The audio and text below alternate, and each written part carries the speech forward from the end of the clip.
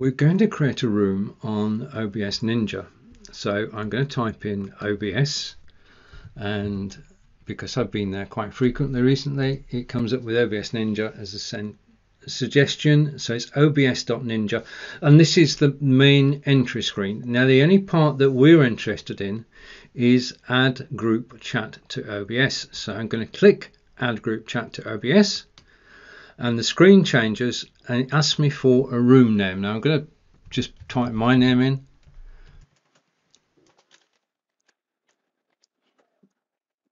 and a password, SJH22. I don't need a strong password, I just need a temporary password which people can use. This is the password that I'll give to everybody who actually wants to join in the broadcast. Okay, and we're doing this to set up before we actually go live on Facebook or anywhere else for that matter. So I'm going to enter the control room, and the screen changes, and you can see that I've got a guest invite, and that's the one we need to use. We can ignore the other three for the moment. All we need to do is to have a guest. So to invite the first guest, we copy the link, we go to a new tab and copy and paste the link, type in the password that we're given. So it's important that you actually give people the password, and remember to get the case right, because it's got to be the right case. Now I've got two options here. We are always going to use join the room with the camera, and I'm going to select my camera, which is XSplit VCam, and that will take a second to come up. Wait for the camera to appear on screen, okay, and look at the camera. So that's the camera. The audio source is your microphone, and that's your main microphone. If it's internal to the computer, all good. If it's an external microphone, select that one.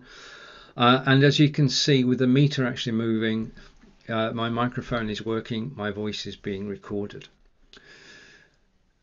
And you can check which sound output you're going to have. Now, my suggestion is that everybody wears earbuds. Okay, it makes life a lot easier. So put your earbuds on, and you can change the destination to your earbuds.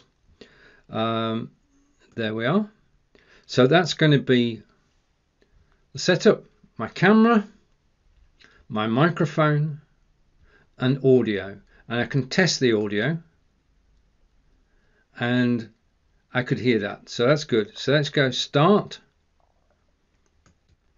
I'm now in the room. This is Stephen's room, my room, and I can invite other people to join it, but I've got to be the first person to join so that I can greet people as they arrive. Now, when you're in this room and you can see people in the room, you can just talk to them normally. You don't need to go live. You can have a chat first and then go live. But what's happened in your control room as producer, you can actually see that I am in the room.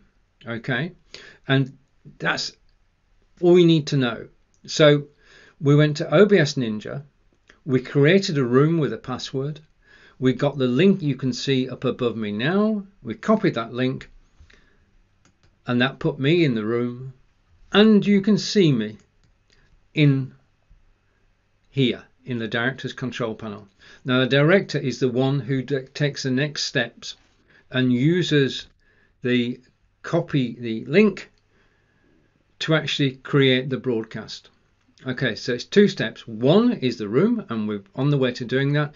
Just keep using copy link, send out that link with the password to everybody you want to join. If they've no password, they can't get in. If they don't know the link, they can't get in. Simple and straightforward.